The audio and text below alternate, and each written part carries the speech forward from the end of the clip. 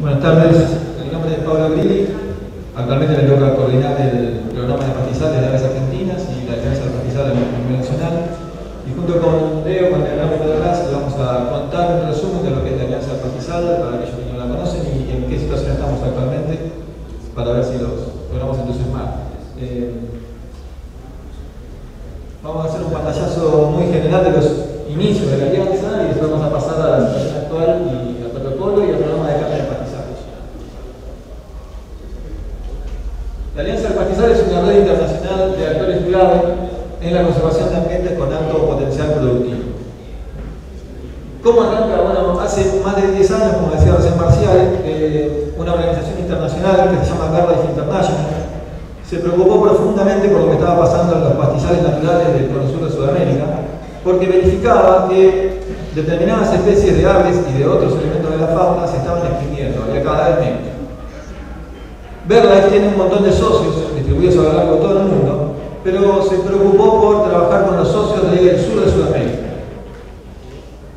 Y la propuesta vino a través de la Alianza del Pastizal, que también, como contaba recién Marcial, el logo no es casual.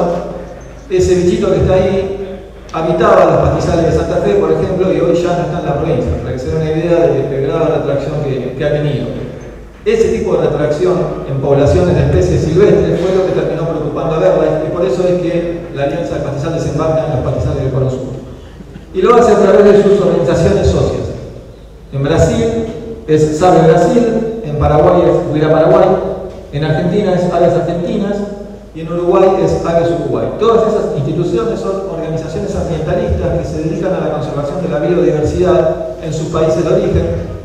Y la Alianza del Pastizal originalmente desembarca en Argentina de la mano de Aves Argentinas, que es la organización que me toca representar, y de la Fundación Vida Silvestre, que es la organización hermana, digamos, con la cual se implementa la iniciativa en nuestro país.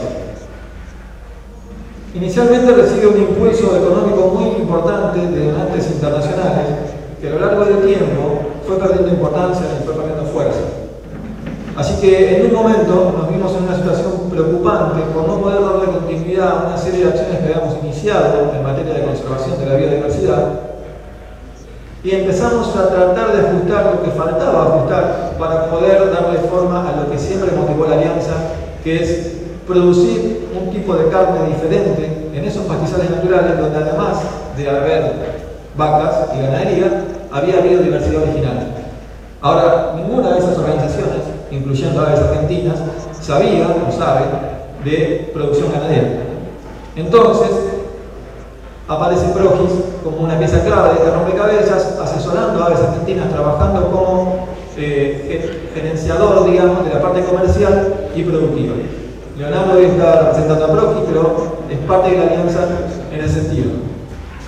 Así que el financiamiento en Argentina de la parte productiva y comercial de la Alianza del Pastizal está en manos de Progis, y así llegamos a este producto que lleva ese sello que es la carne de pastizal. Ahora, ¿por qué fue que se preocupó BirdLife International? ¿Por qué es que un organismo internacional, como suele pasar en muchos casos, se preocupa más por lo que pasa en Argentina que nosotros mismos, digamos, ¿no? Porque cuando uno ve las cosas de cerca, en general no las venteas. Y cuando alguien ve las cosas de lejos, en general ve otra cosa, ¿no? que la que estamos viendo nosotros. Así pasó con BirdLife. En el cono sur de Sudamérica hay más o menos 100 millones de hectáreas de pastizales templados.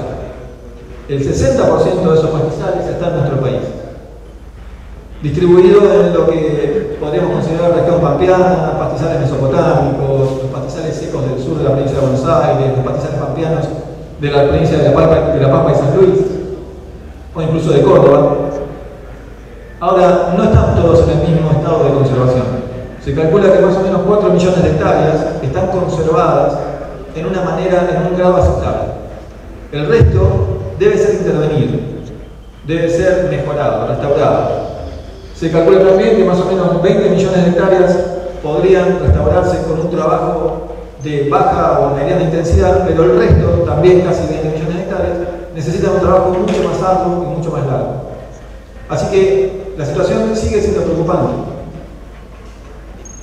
En la región mesopotámica el porcentaje de pastizal es menor que en la región pampeana tradicional, pero más o menos existe esta misma proporción de modificación.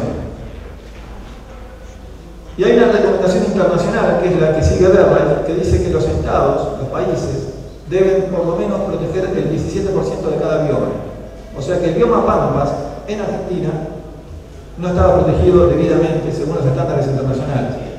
Y en buena medida, porque el Estado no puede echar mano del pastizal, básicamente porque está en manos privadas. Y porque está en manos privadas porque es de ganadería. ¿Sí? Así que no llevó mucho tiempo darnos cuenta desde las organizaciones ambientalistas que había que trabajar con los productores ganaderos para poder manejar mejor esos pastizales y que la biodiversidad siga siendo parte integrante de esos ambientes. Bueno, este es un dato, ¿no? La mitad de la producción bovina de la región pampeana se apoya sobre pastizales naturales. Así que la pregunta a responder era cómo lograr la protección de esos pastizales que no estaban protegidos por el Estado. No había parques nacionales enormes con pastizales naturales, no había reservas provinciales enormes con pastizales naturales.